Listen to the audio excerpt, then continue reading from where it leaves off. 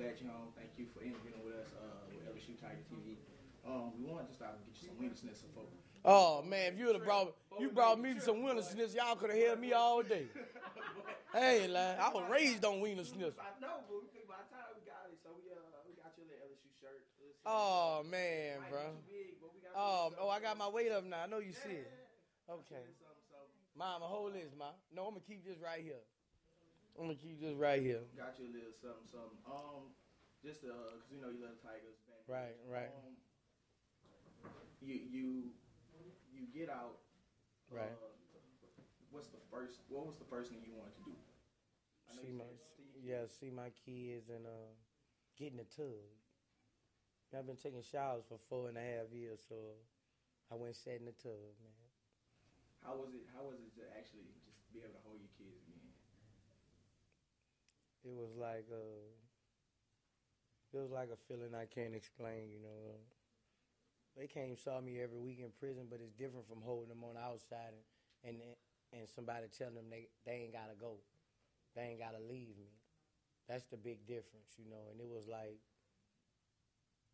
Daddy here now, and the joy they had, it was like screaming and you know, 'cause you know, I'm a good dad, you know, as far as you know everything that got to do with a dad. I'm a good dad. It's probably why I got so many. You know, I got a basketball team, so I'm a good dad, and just holding them, it was a big relief, you know. What about this lady back here? Oh, mama, that was the first person I hugged. That was the first person I hugged, my mom, and kissed her. Yeah. So, why you want to get? I know your daughter released a music video, basically stressing the importance of education. Right. How you feel about your kids maybe going down the music industry, and because we are college students? I'ma support them. I'ma support them with whatever my kids want to do. You know, with music, some of them just have that talent. Like Ivan, she just has that talent. You know, she always been the one right there. So she always been in the studio and making and listening to me make music. So she can go in and make a song like that. And I tell her keep her songs positive, and she good at what she do. You know, I'm really proud of her. You know, and she a straight A student. Yeah, the song was a real positive education, but it was cool at the same time. Right. Oh, she got swag too. You know, she got swag too. So we gonna be working after I get my music out the way, do the label deal and all. Y'all be expecting the album from Ivana too. Any other ones? Tootie. Video him performing. Yeah. But we got to work on Tootie. We got a lot of things to work on with Tootie. But if he won't go down that route, I'm gonna support him. I know the people to lay him out and give him a better chance than somebody who just coming in the game might have. So, excuse me. Oh, I ain't got to sneeze. I was waiting to see who said bless me. Yeah, if he won't go that route, I'm going to support my son. Whatever they won't do, I'm going to support him. I'm not like a daddy who like, you got to do this, you got to do that. You know, so, because my kid, I want them to be successful. But they going to be successful regardless. You know, so I just want them to be happy, you know, my kids.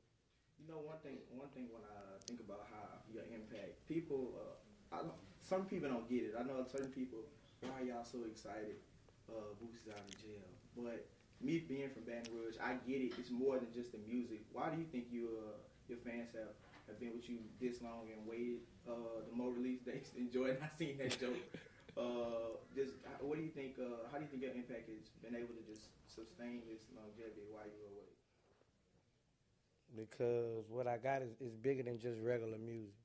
When you make music that touches people, that tells their life story, that you can make a song and somebody be like, I just went through that last week. That stick with people.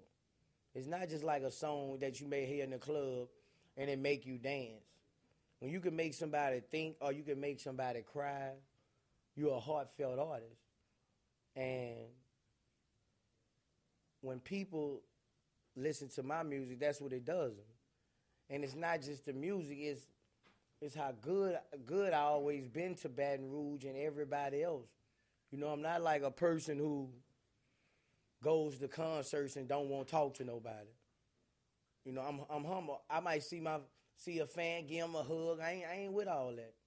You know, because without my fans, I'm nothing. You know, because they the one buy my records. So I'm not the type to be like, you know, you can't get autographed. No, where you want me to sign it at? You know, so and that touches people and that gives other people hope to be like, this dude, he'll come from where he come from. I can do the same thing. You know, so all that bottles up together, and that bring a different kind of love. You know, like when you got, I think I got fans who really love me. Like if I had 2 million fans and another artist had 10 million fans, I feel like my 2 million fans love me more than they 10 million fans. You know, that's just how I feel. You know, because my fans, you know, they really love me. You know. They've been waiting a long time too. I know when I got the news, I ran out my frat house and screamed a couple times. Yeah. Called my brother. Yeah. We I heard they had parties at LSU. Oh, they had them in Tigerland. Oh, all right. Yeah. So the impact is crazy. So you're back in the studio. What approach are you taking this time? Same approach? Are you coming with something different? My music is just storytelling, you know. I got music for anybody who can understand, somebody who got a heart, somebody who real, somebody who loves his family, somebody who knows about the streets and letting you know the do's and the don'ts of the streets, you know. And people get it mixed up to think that my music just only touches a certain culture. You got college kids love my music. You got doctors love my music. You got old people love. I got a letter from a lady 70 years old in jail saying I'm my favorite rapper. Man, that touched me, man. You know, they got kids can't count to 10, but they can say BOOSIE, and that mean a lot to me. You know, that mean a lot to me, and I'm just blessed. I give God all the glory for my success.